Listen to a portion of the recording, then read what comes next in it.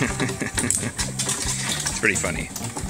Alright, this is my chicken door opener project.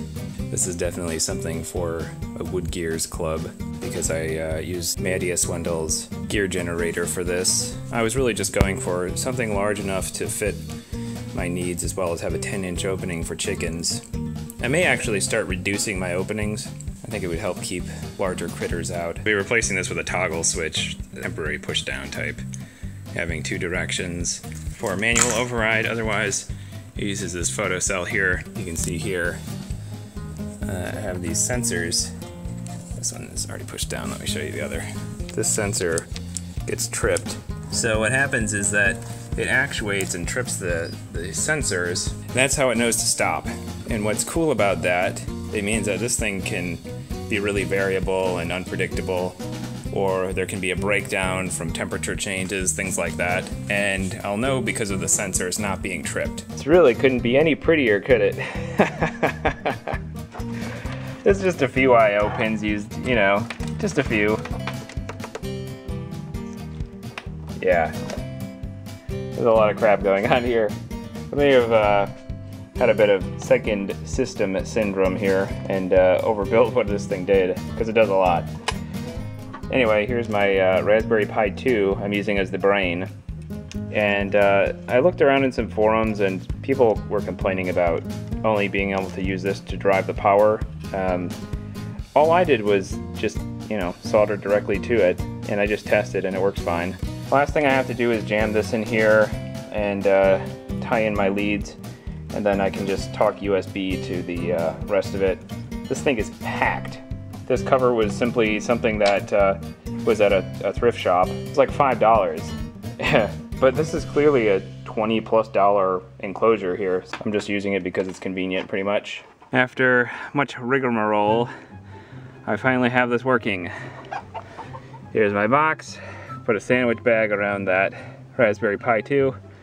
Everything's contained. I had to do the last of the I/O mapping, but it's too late right now. I basically just have to make sure this is all the right sensor connected to the right H-bridge relay, etc.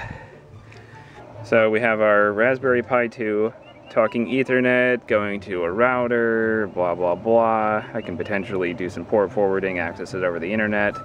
I do have some other strategies like sending in email commands, that sort of thing. Right here I have a heavy-duty resistor. It's only 1/2 ohm, but it's just enough to stop this low-end power supply from tripping when the high amperage is pulled from the windshield washer motor. I'm gonna go ahead and toggle this a few times so you can see it.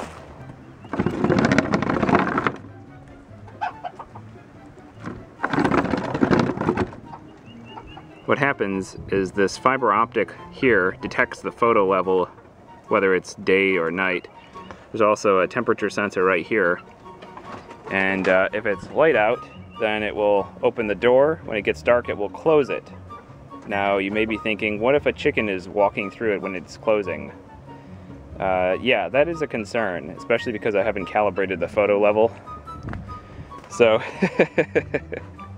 if a chicken got in there, I think there's a good chance it wouldn't kill it if it was hitting the midsection, but if it had its neck through, then I'm fairly certain it would break its neck.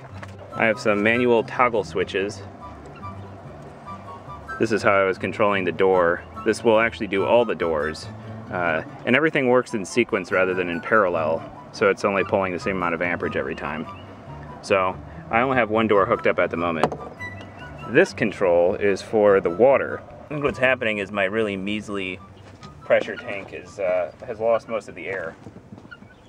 So even though I have to adjust the values to make it work a little bit more as expected, at the least what I'm hoping is, as this thing runs periodically, it's going to overflow these bowls and sort of keep them clean.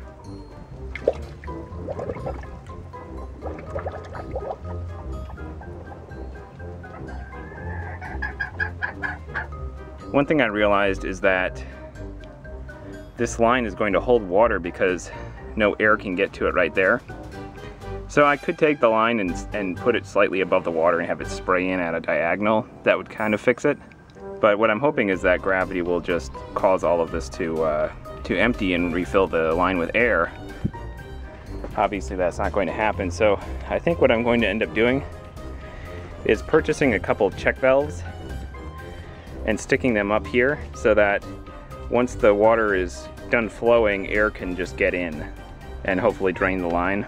So sort of a anti-freezing mechanism you see on spigots and such, where you would close it within the housing that's conditioned. I'll be releasing the source code for this. You can find a link in the description, but not the circuitry itself. It's just too time consuming to attempt to document all that stuff. And if there's enough public interest, I'd be willing to do it, but I stuck my open source incubator project on YouTube with the same proposal, and I only had one taker. So clearly there's not enough demand. There aren't enough engineers among the chicken crowd to warrant actually posting that sort of thing. And the other thing about this is you could definitely do all of this with out-of-the-box parts. There's nothing that special about it. So it would cost probably around $1,000 or something like that, whereas I spent very little. But I spent a lot of time on it. And that's just because I like solving problems. I like engineering things. So it's not a big deal for me to spend a lot of time on it. Mainly these door opener closers tend to be pretty expensive. I think you can expect to spend between probably $150, $300 per, and my system supports up to 3 of them, although I only have 1 installed at the moment. You can pretty much expect there to be some failures, and you should always consider that in your software, because your software is going to be your highest intelligence in the handling of anything. You know, you can have hardware faults, you can have corrosion, oxidation, you can have all kinds of things that trip things, arcing that causes a carbon layer and then you lose contact, you know.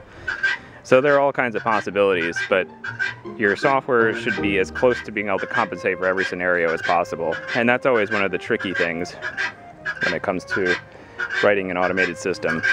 If you enjoyed this or found it helpful or inspiring, please like and subscribe. Thanks for watching. I was digging through some files and I found some old videos and pictures of inventions that I created in the past. This was about 2006 to 2012. This first one is a kitty cat arcade. All of the functionality is packed into a single Atmel 328P chip. The music is driven by the main loop. Control logic uses background interrupts to minimize